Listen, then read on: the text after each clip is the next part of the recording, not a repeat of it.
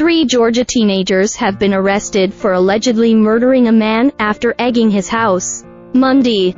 Police say 18-year-old Sydney Maughon and Jeremy Munson were arrested, along with 19-year-old Mackenzie Davenport. All 3 were charged with malice murder, battery and criminal trespass. Additionally, Maughon and Munson were charged with aggravated assault and possession of a firearm during the commission of a crime.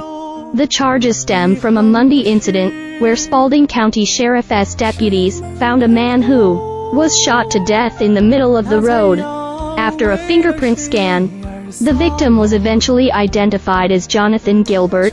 He also went by the name Tyler Lane. Authorities say that there was a lover's quarrel involving the victim that precipitated the egging.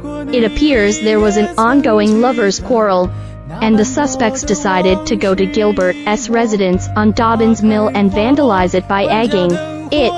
The Spalding County Sheriff's Office explained in a statement when Gilbert saw what they were doing to his residence, he came out of the house unarmed to confront them after Gilbert approached the suspects.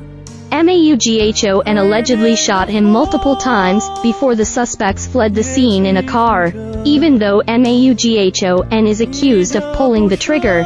The sheriff's office said that all 3 suspects will be held accountable because they all plotted and planned together and traveled to the location with the intent to commit a crime that led up to the murder together. They are all just as culpable as if they had each pulled the trigger themselves. The press release explained, they went to egg a house. The victim confronted them while they were doing it. He lost his life, and they drove off and left his body in the middle of the road. The press release added, together they bought that ticket.